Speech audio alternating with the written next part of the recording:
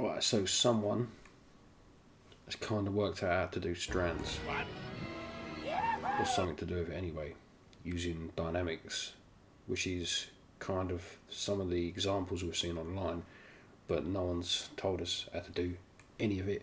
So I was up late last night playing around, and this morning, and come across this. So let's take a look, and it should open up some doors. I'm no absolute expert on this at the moment, but it's opened up an extra level, which I just want to share with all you guys. I'm quite happy about it. So let's shrink my beautiful head down a bit and get started. So we've got a torus. Just going to create new graph, input, delete, bring in the torus, bring in the ground plane as a collider. Input output, let's just create a basic particles graph, and I'm just going to explode this. Okay, so let's just drag this over here. I'm going to drag the mesh geometry into here, and before I compile it, I'm just going to change the end frame to, let's not even bother because we're not using the end frame.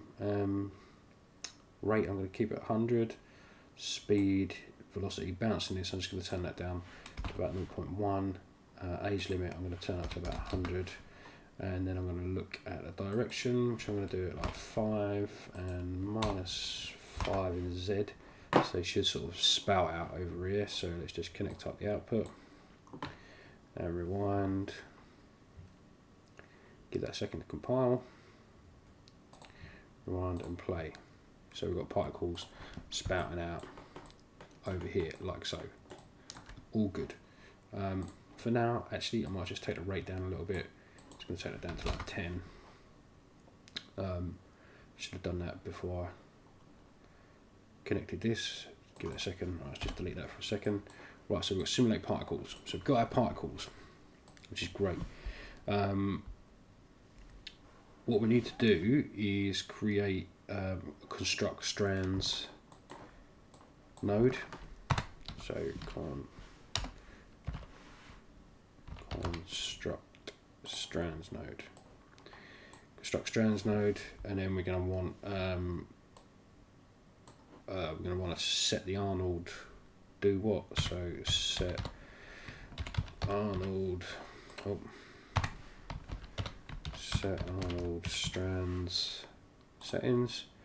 So I can get the strands, put them in there, and then I think while I'm here, I'm just going to go and assign material, and I'm just going to put the strands into the geometry, and then I'm going to drag in my shader, which I've got sort of set up here already, which is just an AI standard surface shader, and with it I've got, let's just get the attribute editor open. I've just put like a little glow emission on it so we can see what we're doing. So I'm just going to plug that into the surface material, and then we will stick that into the output. But we've got a missing piece to the puzzle in here, and that is that we need to tell the strands where they're getting their point position from, and we need to get the point position from the simulated particles. So all we need is a get point position, and we're going to drag the particles into the geometry section and a point position out to the point position section of the construct strands. So next step is to actually just pull the geometry into the particles, and now if we rewind, please let this work. Rewind and play, we have strands emitting from the point positions of the particles. Now if I render this, we get actual strands, and they are emitting, etc, etc. So let's just kill that for a second. I just need to hook up the collider. So let's just bring in a collider coming in here, and we'll just bring this mesh into the geometry, and we're going to hook up the collider into the colliders section.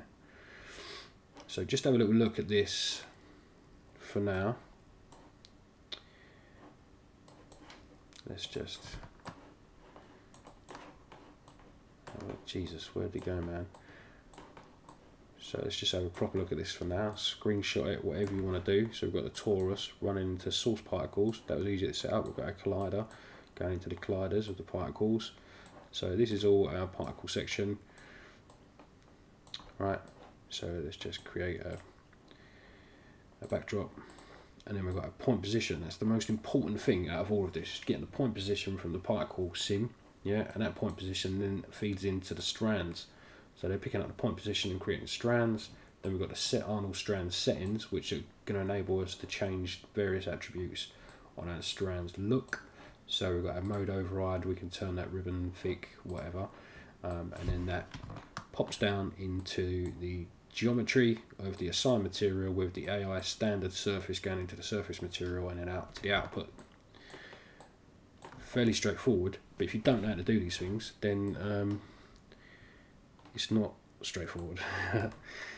So if we just go into the Arnold strand settings, so at the moment we've got, well, we haven't got anything because I need to rewind and play because we've got a collider now and that's all hitting the surface. So if I hit render now, then we can see that our strands are indeed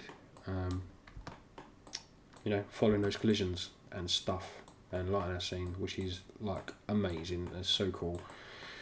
It should open up a lot of new avenues now by using, just simply using get point position. So we can have, you know, just think if you've got kind of like the examples you've been seeing, if you've got a car and you're using the particles as an emitter further down in your scene and they're coming towards the car, your car is a collider, you're going to get strands going over your car. I'm not saying it's going to be perfect like in the example we've seen because that's really complicated. The next step is to figure out how to swap the geometry of the strands to create like chains and stuff like that we've seen. I'm sure that's a lot more complicated. I've been looking into it. If I crack it, I'll show you guys. So mode override, we can go to like ribbon. I'm not sure that's changing anything. It might change something in a second. Probably got to rewind and play. What's nice about this is it's just like I can almost watch it happening. It's pretty sick. Pretty sick. And we just stop it there. The ribbon, I should be able to change that.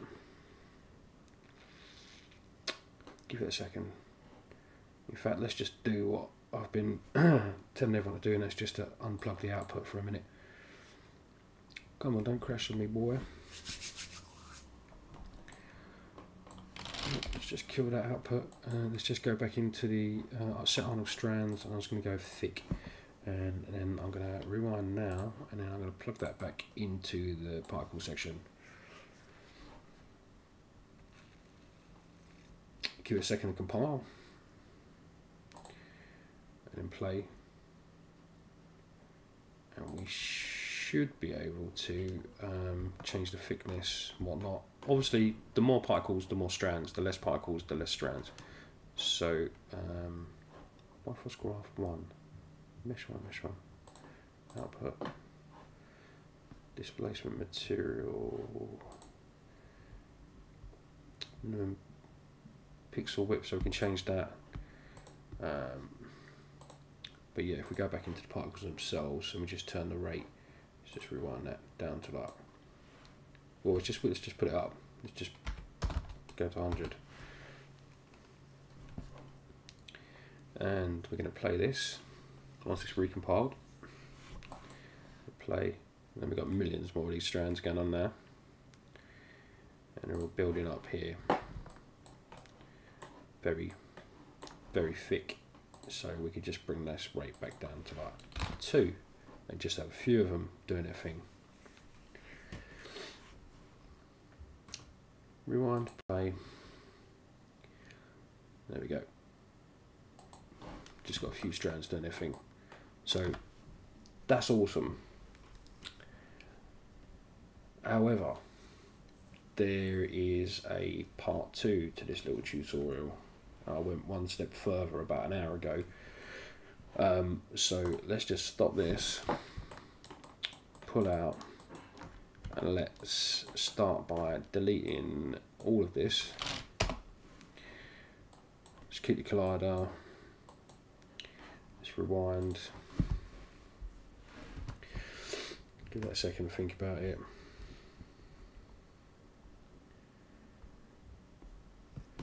Right, so rewind. Oh, those strands are going to get upset because, hang on, let me just go back a couple of levels. Come on. Right, let's rewind now. Now let's get rid of that. Alright, so next tab, aero. Let's go with basic aero graph. Yeah. Basic aero graph.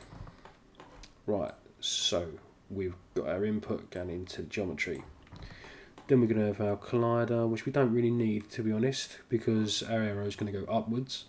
But let's do it because let's just change the gravity on it. So collider into colliders. Let's kill that one. Don't need that. Collider into colliders.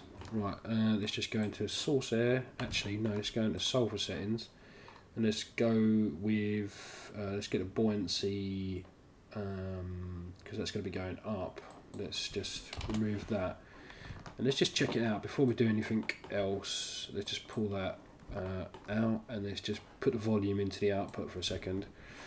Let that compile,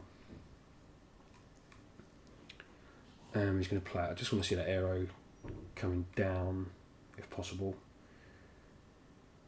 Yep, cool, that's coming down. And it's doing its thing. Alright, lovely. So rewind, move that away. So what we need to do now is we need to drag the points into the get point position. But it's not going to work straight away, so I'll just show you. Just going to put that back into particles. And we're going to rewind. I'm going to play, and we've got nothing going on. Okay, so no strands are showing up. So you'd think it would work, but there is a little something we need to tick, and that is in, I believe it's in the solver settings. Right, so what we're trying to do is we're trying to get the points from the arrow, but the arrow isn't at the moment emitting points, so we can't use the get point position even though there's a points output. So if we go into the solver settings and then we scroll down to boost detail with points, click that bad boy. Okay, so now we've got points being emitted, and look, all of a sudden we can see the strands showing up. So the beauty of this is that now we're using like a fluid solver rather than a particle solver to create different sort of shapes. In no way is this kind of perfect, but what it has done, and hopefully will do, is open up some doors so that more people can start to now go and explore, being as people are being fairly tight at the moment with information about how all this new technology works. And I'm hoping that getting this out there is going to start to create some kind of movement, as it were, for other people to start going and figuring out what we can do with this and how we can make it work for us. But for me, that's a fairly big step forward, in that we can now use strands on particles and an arrow, and no one's told us how to do it, and we just figured it out. There you go. Happy days. Like, subscribe, thumbs up, send me lots of money, and I'll speak to you on the next one.